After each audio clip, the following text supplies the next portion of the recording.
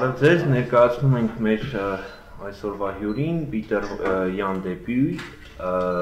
բելգիացի լուսանկարիչ եւ վավերագրող ռեժիսոր, ով սկսել է կարիերան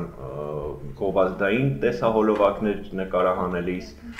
նաև որպես լուսանկարիչ սկսել է շարունակում իր գործունեությունը եւ դոկումենտալ ֆիլմի ժանրում իր առաջին գործն է լուսավորյալների երկիրը, որը ընդգրկված է Ինչպես գիտեք, Ոսկե Ծիրան փառատոնի խաղարկային ֆիլմերի ցանկում, բայց ֆիլմը իրականացված է երկու ժանրերի, այսինքն խաղարկայինի եւ դոկումենտալի ամենաեզրագծին սահմանին եւ նույն հաջողությամբ ֆիլմը մասնակցել է օրինակ Դոկավի կինոփառատոնին, Թել Ավիվի վավերագրական ֆիլմերի միջազգային կինոփառատոնին վավերագրական անվանակարգում Մենք գտել ենք ավելի շատ խաղարկային մաս ֆիլմում եւ ընդգրկել ենք ոչ թե վավերագրական, այլ խաղարկայինի, բայց դա բնավ չէ, որովհետեւ ֆիլմը ինչպես ժամանակակից կինոյի տենդենսները հենց համակցում է եւ խաղարկայինը եւ դոկումենտալը, բացի ինչպես նշեցի, նշեմ փառատոնները, որին մասնակցել է դա Հոնկոնգի միջազգային կինոփառատոնն է եւ Ռոտերդամի, որտեղ անվանակարգում նոմինացված է եղել լուսավորյալների երկիրը եւ ինչպես նշեցի Դոկավիվը Թել Ավիվի վավերագրական ֆիլմերի փառատոնը, այնտեղ ֆիլմը արժանացել է մրցանակի եւ ամենագլխավոր երևի մրցանակը դա Սանդենս շատ հեղինակավոր փառատոնի մրցանակն է, եթե չեմ սխալվում, որպես օպերատորական լավագույն աշխատանք, բայց ամեն դեպքում ֆիլմի թե ռեժիսորը, թե օպերատորը նույն մարդն է, այո, եւ ֆիլմը ավելի մանրամասն ռեժիսորը կպատմի աֆղանական թեմային է վերաբերվում եւ շատ մեծ համատեղ արտադրություն է Բելգիայի, Իռլանդիայի, Նիդերլանդների, Գերմանիայի եւ Աֆղանստանի միջև։ Եվ այժմ երևի երկու խոսքով հենց հեղինակը ներկայացնի լուսավորյալների երկիրը ֆիլմ։ Okay. So now I talk a bit about how the film started, or yeah, commenting a bit about the film. Okay. So thanks for so you can translate, right? So I just like stop right there. Yeah, please. Okay, sure. All right. So thanks a lot for being here. It's yeah. So I think it's so what's your name again? Karen. Karen. As Karen told, it's my first feature film, documentary feature. It's like a mix. Like Karen told, it's a hybrid film. Actually, I'm not a photographer. A lot of people are confusing this. I did classical film studies, fiction, at the film school in Brussels, in the Ritz, and I graduated in 2006. Շատ շնորհակալություն, որ այստեղ եք, ինչպես Կարենը ասաց, այս ֆիլմը եւ գեղարվեստական եւ վավերագրական ֆիլմի հատկանիշներ ունի, կարծես հիբրիդային ֆիլմ է։ Եվ իմ մասին պատմելով պետք է ասեմ, որ Բրյուսելի Ռիթ կինոակադեմիայի շրջանավարտ եմ։ So how I came together in Afghanistan and how this topic of this film was groomed, it was actually because right after I graduated from the film school, I started to work as a photographer for different humanitarian organizations in Afghanistan, but not having the idea to make a film. I just wanted to explore Afghanistan, to look for interesting stories, while I was working as a photographer and traveling around and trying to know the culture, to understand the language, and to understand what was going on level of war and the conflict in general in Afghanistan. Աֆղանստանի թեմային ես ահա այսպես անցա, քանի որ լուսանկարիչ էր այդ ժամանակ ու ավարտելուց անմիջապես հետո հետաքրքրվում է այդ երկրով։ Ես չէ ուզում միանգամից հենց ֆիլմ նկարահանել, այլ ուզում եմ հասկանալ երկիրը, մշակույթը, մարդկանց ու նախ լուսանկարչությամբ եմ զբաղվում։ So when I was traveling around in Afghanistan since 2007 until 2009, these were the first years of preparation. While I was working for these humanitarian organizations, I was discovering how many kids in Afghanistan were trying to survive in the war while they were dealing with scrap metal, explosives, weapon traffic, the cultivation of opium,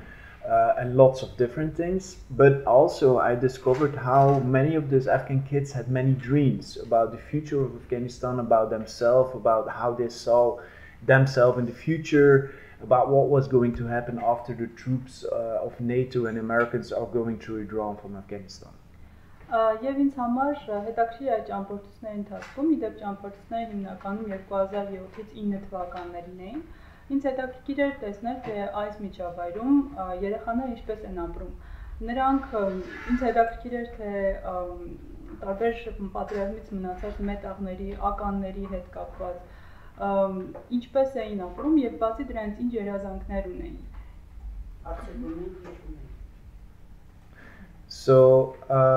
also during that period when I was working for those humanitarian organizations and discovering all the stories of those kids, I was going the first time embedded with US Army, and so I had a very clear idea how the NATO troops and US Army was fighting with the Taliban beside the border of Afghanistan. Եվ այդ ժամանակ ինձ հետաքրքրում էր նաև նրանց երազանքները, թե ինչպես էին պատկերացնում կյանքը, երբ ամերիկացիները կգնային, ու ես տեղում տեսա, թե ինչպիսին են հարաբերությունները այս պատերազմողների կողմերի դեպքում Տալիբանի հետ կապված, ՆԱՏՕ-ի զորքերի հետ կապված եւ այլն։ So by the end of 2008, I gathered actually lots of elements of, in the first place, the story of those kids surviving the war, their dreams, and also the war in Afghanistan. And by the end of 2008, I decided to stop my work as a level of photography for those humanitarian organizations, and I decided to write actually a script based on all those elements that I found in Afghanistan. 2008 թվականին արդեն ես բավականաչափ նյութ էի հավաքել։ Այդ նյութը մի կողմից վերաբերում էր նրան, թե երեխաները ինչպես են գոյատևում այդ պայմաններում եւ ինչպես է երազանքներ ունեն, ու մյուս կողմից ընդհանուր պատերազմական դրությանը։ 2008 թվականին ես որոշեցի, որ հումանիտար մարդասիրական կազմակերպությունների համար լուսանկարչական աշխատանքը մի կողմ դնեմ ու սկսեմ լրջորեն աշխատել ֆիլմի ստեղծման ուղղությամբ։ But from the very beginning, I knew that the film that I was going to make was going to be like a mix between fiction and documentary, because especially I wanted to tell the war and the reality of Afghanistan seen through the eyes of Afghan kids. And I wanted to tell especially their dreams and make a very poetic film, because it was for me very important to show also another image of Afghanistan that is not only related to the war and the negative side, but also a message of hope and a message of something positive which this country has in itself as well. Բայց ես ամենասկզբից էլ գիտեի, որ սա լինելու է խառնուրդ գեղարվեստական եւ վավերագրական ֆիլմի ոճերի առումով, որովհետեւ ուզում էի ոչ միայն ցույց տալ Աֆղանստանում պատերազմի բացասական ազդեցությունները, այլև ուզում էի ցույց տալ թե պոետիկ կողմը,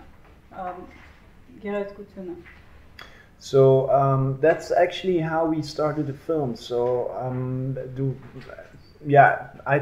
I suppose that many of you saw the film already. So one of the stories, I think one of the main fictionalized stories or the dreams of the kids was, for example, the dream of Ghulam Nasir, who said, I want to become the king of Afghanistan after the Americans are going to withdraw from the country. And this is actually a kind of, a fiction storyline mixed in the reality of Afghanistan and which binds all the elements together. Եվ կարծում եմ ձեզնից շատերը տեսել են ֆիլմը, այդտեղ տեսնեք մի երազանքի մասին է պատմում Գուլամ Նասիրի, որը ասում է, որ երբ որ ամերիկացիները հեռանան Աֆղանստանից, ես կդառնամ Աֆղանստանի թագավոր։ So maybe there are already some questions, or should I tell some more things? So feel free. Կան թե ուզում եք ավելի բան։ Հա, եթե պատմում Եթե թույլ կտակ ես մի հատ հարց տամ, ինֆորմացիա կար համացանցում ֆիլմի դուրս գալուց հետո, որ ֆիլմի նկարահանումների ընթացքում թալիբների հարձակմանն է ենթարկվել նկարահանող խումբը, եւ եթե կարելի է պատմեք այդ մասին։ Sure. The shooting of Afghanistan the film shoot in Afghanistan was in the beginning thought that was going to be very easy. I mean, not easy, but with a small crew, small budget, and we're gonna come in and out and like shoot a film in like 2 years. Ամենասկզբում գաղափարը այսպեսին էր, որ մենք Աֆղանստանում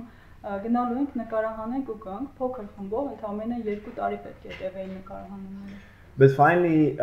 we saw the difficulties in Afghanistan. We understood that this country, not only because of the war, but was also a very complex society with a very complex culture. And in the first place, I needed to learn the language to communicate in a direct way with all the kids. And I knew from that point that this process would take much longer.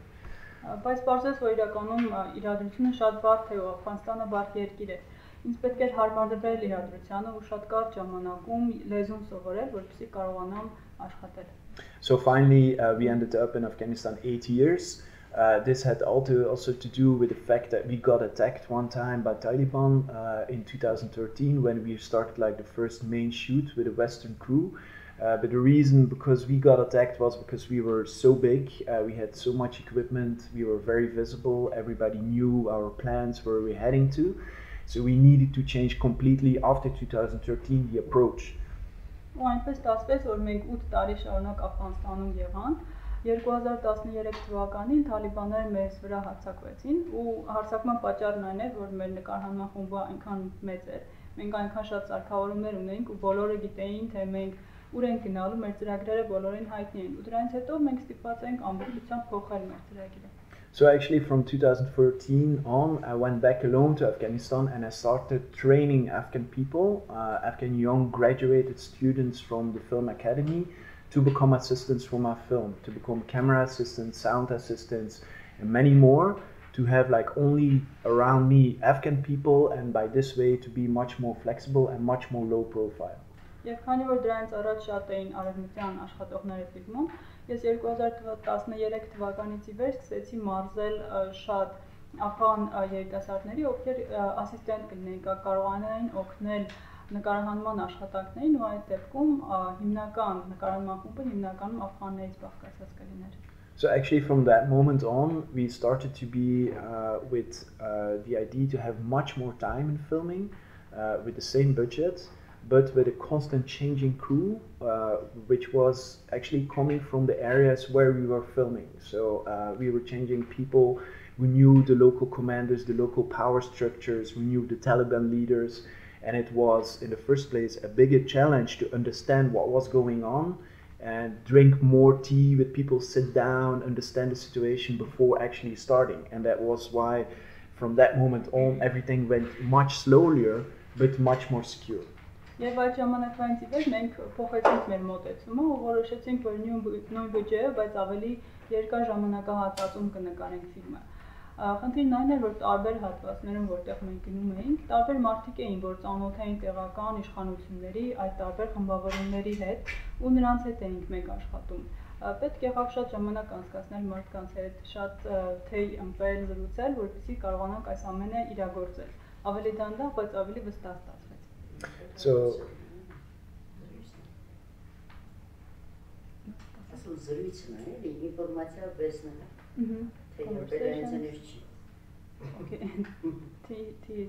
yeah, I mean like sitting down, drink tea, try to understand what local people want, what local commanders want, what the other side want, because we were coming as foreigners, we wanted to make a film, but of course everybody at the other side wanted to have something from us as well. So it was always playing that game like what do I give and what do they expect from me and how we find that balance. And this was like sometimes going to sit down, drink one day tea and drink and shoot one day, and then the day after drink another day tea and shoot another day. So it was like going very slowly but in a very effective way, if you want. Տեղախմություն ասելով նկատում եմ, այո, որ մենք պետք է երկար զրուցեինք, հասկանայինք տարբեր խմբավորումների, իշխանությունների ցանկությունները, մոտեցումները, որովհետև մենք մեր կողմից ուզում ենք ֆիլմ նկարահանել։ Նրանք էլ իրենց կողմից իրենց ցանկություններ ունեին։ Ու պետք էր մի օր տեղախմություն, հետո ֆիլմը նկարահանել, հետո նորից տեղախմություն, որ հասկանայինք, թե ով ինչ է ցանկանում։ And this is actually how we almost completed 80% of the film shoot after 8 years. So I think like if you look back to those 8 years, the biggest challenge in Afghanistan was how to make this film possible and how to look for the right way to produce this film. Եվ այդ 8 տարի տևած նկարահանման աշխատանքների մոտ 80%-ը հենց այսպիսի աշխատանք էր, ու ամենամեծ մարտահրավերը այն էր ինչպես կարելի է, ինչպես է հնարավոր նման ֆիլմ ստեղծել Աֆղանստանում ու հասկանալ դա անելու եղանակները։ So maybe I can tell something about the technical aspects if some people are interested. Կարող եմ անդրադառնալ տեխնիկական կողմին, եթե հետաքրքրված եք։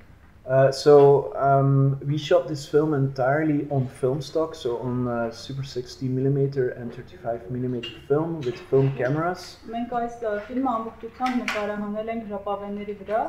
35 and 60. 35 եւ 16 մմ-անոցով։ And the reason for that was because filming digitally was very complicated, because we needed for filming digitally not only digital cameras, but we needed also have laptops, hard drives, many more batteries, video assist, and basically there was no electricity in Afghanistan on most locations where we were filming, because we were always outside of the cities in the middle of the mountains. Սրա պատճառն այն է, որ թվային առումով նկարահանելը խնդիրներ կառաջացներ, որովհետև թվայինի դեպքում ոչ միայն տեսախցիկներ, այլև անհրաժեշտ է ունենալ լապտոպներ, մարտկոցներ,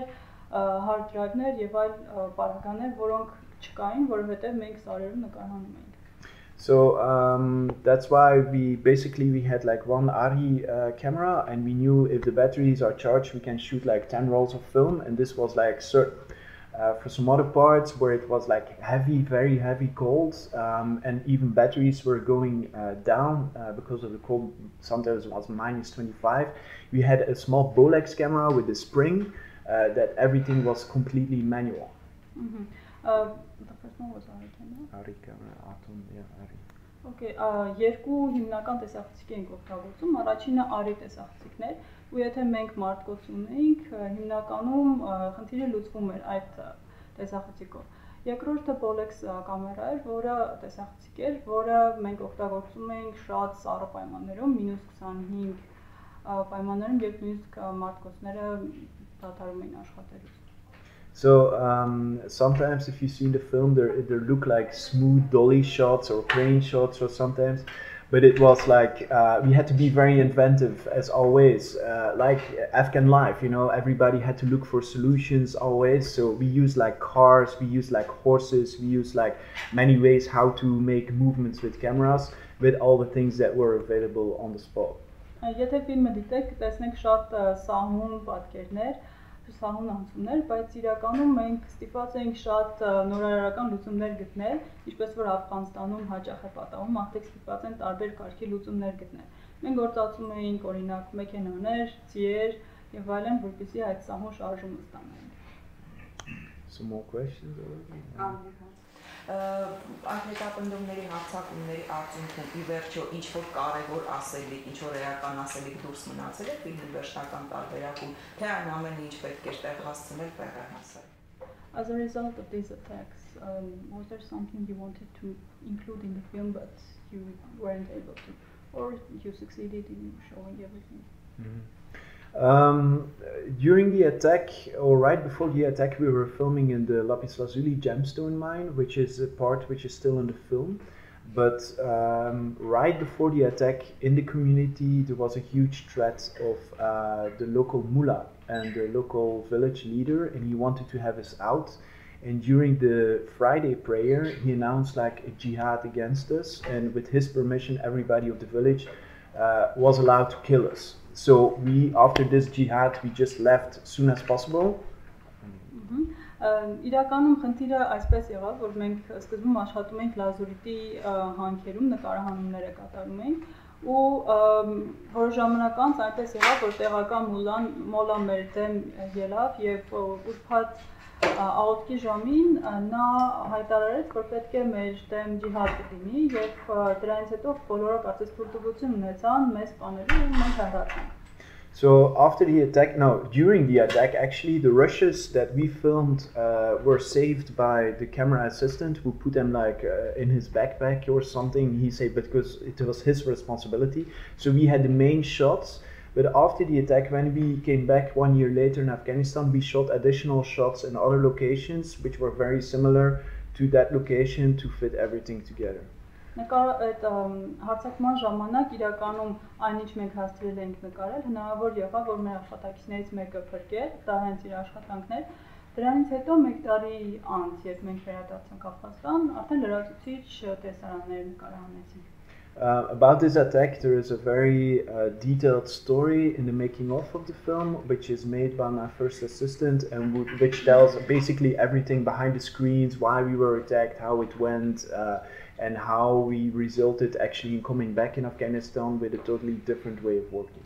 Այս հարցակման մասին ավելի մանրամասն կարող եք իմանալ ֆիլմի ստեղծման մասին ֆիլմից, որը իմ առաջին ասիստենտն է նկարահանել, այնտեղ մանրամասն նկարագրվում են այս բոլոր դեպքերը եւ թե մենք հետո ինչպես կարողացանք վերադառնալ Աֆղանստան։ So I hope this answers your question. Եվ մի հարց էր, եթե կարելի է, ինքը հետագայում ինչ է մտադիր շարունակել վավերագրական կինոյի ժանրում, թե խաղարկային, որտեղ այստեղ երկուսի տարերն է շատ հստակ կապ կային։ Because here we have characteristics of both feature and documentary. What do you plan? In which direction to continue? Currently, I'm working on a book which is written by Joseph Boyden. It's a Canadian writer who made a story about 2 Indian brothers who grew up in the woods in Canada and grew up somewhere there as hunters. And then finally, the First World War is starting in Belgium, and they are sent to Belgium to fight in the First World War as snipers. And this is a story which happened in reality, but I want to fictionalize it a bit. And I think my direction nowadays is going to be more going into fiction. But I want to add also that this story, I found it back in reality in Ukraine, in the war in East Ukraine. So now it's like we are writing out the story in a fiction context, but it's still like a puzzle how we want to continue filming it, maybe in fiction or mixed with documentary or completely documentary. But I feel that my more and more I want to go into direction of fiction. Իրականում ես հիմա աշխատում եմ Յոզեֆ Բոյդի կանադացի հեղինակի մի գրքի վրա, որը պատմում է 2 հնդկացի եղբայրների մասին։ Նրանք ծնվում եւ մեծանում են Անտառներում որպես որսորդ, ու հետագայում նրանք դառնում են դիպուկահարներ, ու երբ որ պատերազմ է սկսվում առաջին համաշխարհայինը, նրանց ուղարկում են Բելգիա, որպես դիպուկահար այնտեղ աշխատեն, կռվեն, ու այս պատմությունը ես պատկերացնում եմ նկարահանել որպես գեղարվեստական ֆիլմ։ Բայց հիմա դրա զուգահեռներ կան Ուկրաինայում։ Դրա համար վստահ չեմ, միգուցե ինչ որ չափով նաև վավերագրական լինի։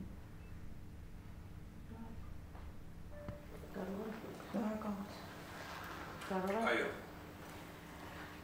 Ուրեմն աֆղանական թեման ծայրահեղ ծանր թեմա է։ Շնորհակալություն Պիտեր, որ դուք այդ ցավոտ հարցին ձեր անցավ գլուխը, որ կարող եք ուրիշ ֆիլմեր նկարել։ Գնացել եք Աֆղանստան եւ երկար տարիներ աշխատել եք։ Մի լրացում կուզենամ անել, ուզում եք մաս քայլով թարգմանեք իրեն։ Ռուս, Բելարուս նշանավոր գրող Սվետլանա Ալեքսեևիչը, Նոբելյան մրցանակի դափնեկիր, մի պատմություն է պատմել, ասում է, աֆղանցի երեխային կոնֆետ հյուրասիրեցին եւ նա վերանոր վերցրեց, որն ասացի, ինչու երեխան ձերքով չի վերցնում կոնֆետը, ասում եմ այրան, շատ այդպես երեխայի ուսերից իջեցրեց, երեխան կրնատ էր, առանց ձերքի էր, 2 ձերքն է կտրած, դուք ձեր ռուս զինվորներն են արել, ռուսական ականից են երեխան զրկվել ձերքերից։ Ուրեմն դրանից մեծ ողբերգություն մարդկային, աֆղանական թեման, ինչքան վերցնում ենք, մենք հայերցել ենք որպես ռուսական զինվոր մասնակցել, մեր զավակները, մեր եղբայրները, մեր հարազատները, եւ ամենացավոտ թեման է, դուք հերոսություն եք արել, Աստված պահի, կարողանաք համբերություն ունենալ այդ թեման, որովհետև մարդկության դեմ ուղղված ամենամեծ, ամենածանր ոտնձգություններից մեկն է ուրիշի հողը մտնել եւ ուրիշի երկիրը ոչնչացնել, մտածելով որ բարիք ենք անում, կեցեք, ապրեք։ Ես ուրիշ ասելիք չունեմ, կեցեք, դա լուրջ թեմա է, եւ գրականության, եւ գեղարվեստական ֆիլմի, եթե գեղարվեստական հետը կարողանաք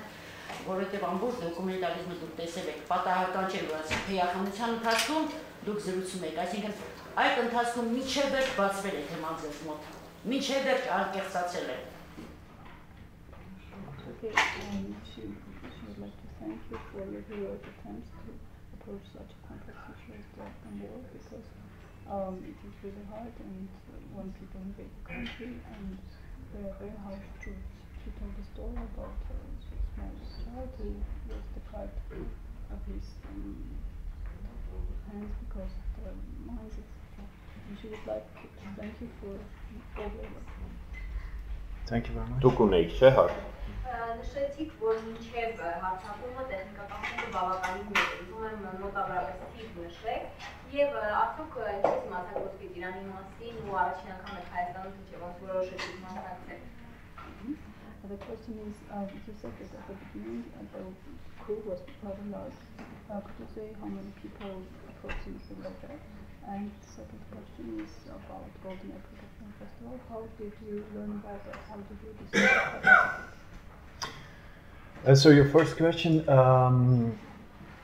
I have to say in this 8 years there was like a different approach. So when I came to prepare the film in Afghanistan, I was only surrounded with Afghan assistants, but we had only development money, so we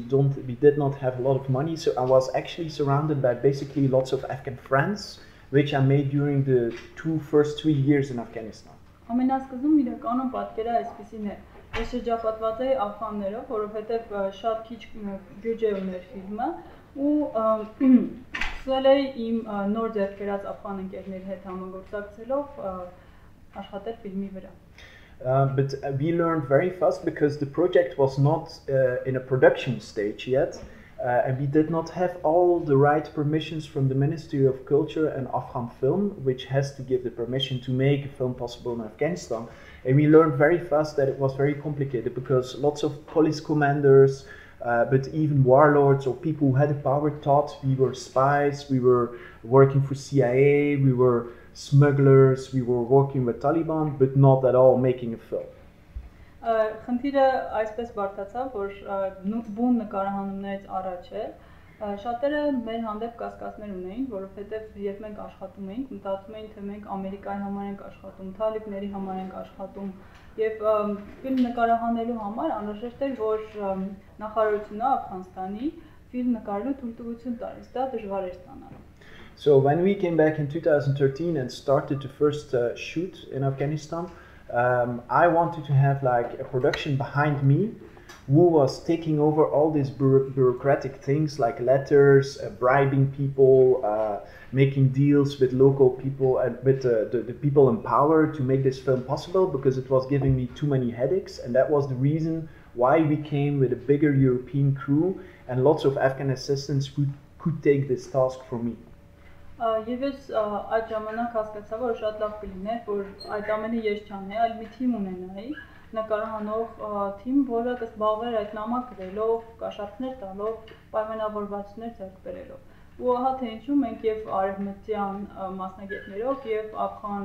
տեղացիներով համագործակցում էինք։ So at that time in 2013 when we got attacked, we were like 4 Europeans and around like 8 Afghan assistants. Եվ 2013-ին, երբ մեզ վրա հարձակվեցին, 4 եվրոպացի ենք եւ 8 աֆղան ասիստենտ։ So then when after the attack I came back, as I said, I trained Afghans and my key crew was very small. We were only like 3-4 people, but for each location where we were filming, we were adding new people who understood the new security situation. So finally we were around 10 people, I think. Եվ դրանից հետո մենք փոքր խմբով էինք աշխատում, որը մշտապես փոփոխվում էր, քանի որ տարբեր մարդիկ էին հասկանում տվյալ հանգամանքներում ինչպես անվտանգություն ապահովել, ու այդ ժամանակ մոտավոր 10 հոգու էր բաղկացած մեր թիմը։ In some places in Afghanistan, even in 2014, I was only working with Afghans, but sometimes it was a really big amount of Afghan assistants, but not only technical assistants, but mainly people who were dealing with animals, who were guiding the caravans, the horses, the camels. We were preparing food, even sometimes we were hiring almost an entire village. Also the women, for example, to prepare food for us, to prepare food for the animals, to cook for us. So sometimes it was up to 30-40 people. Եվ այնպես եղավ, որ որոշ ժամանակ անց շատ էին հենց աֆղանները, մասնակցողները, Օրինակ անհրաժեշտ էր լինում վարձել ափրաններ, ովքեր կաշխատեին կենթանիների հետ, օրինակ քարավանները կուղղորդեին եւ այլն։ Մի անգամ անհրաժեշտ եղավ, որ մի ամբողջ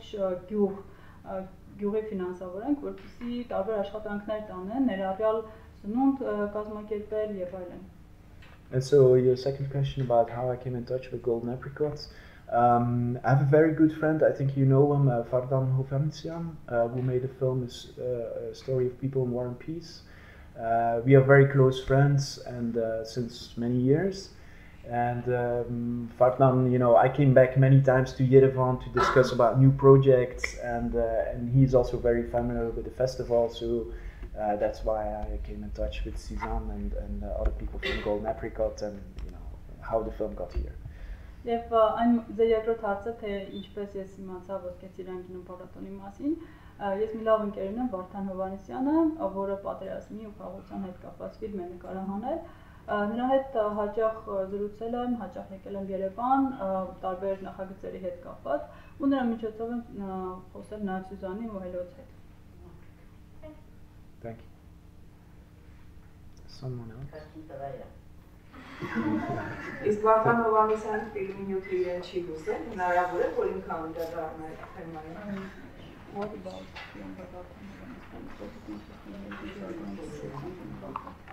About War and Peace?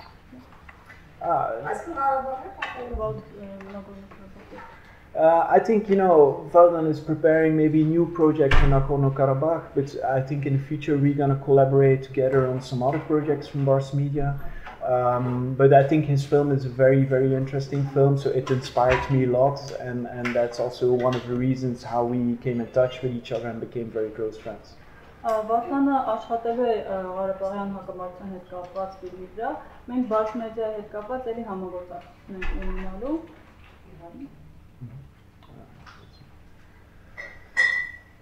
So? Այսինքն չհասկացա այդ նյութին անդրադառնալու է Վարդանի հետ աշխատանքում, հարցից պատասխանը ինձ համար հստակ չէր։ Are you going to film something about Nagorno-Karabakh or? I think myself personally not, because I think Vardan is much more aware about the situation in Nagorno-Karabakh, and it's like it's really his topic. But I would be very happy if I can collaborate in one of his films, also maybe about Nagorno-Karabakh. But I think me as a Belgian, it's very difficult to dive into the context of what's going on in Nagorno-Karabakh, and I think Vardan is the person in the first place to tell the stories in a very from his perspective, and I think it's much more true or much more related to the topic than myself. Չեմ կարծում թե անձամբ ես նկարահանեմ, որովհետև այստեղ կոնտեքստի մեջ մտնելու այդ ամեն ինչը հասկանալու խնդիր կա, որին նա շատ ավելի ծանոթ է Հովհաննիսյանը։ Կարծում եմ ես որպես բելգիացի դա դժվարությամբ կարողանայի անել։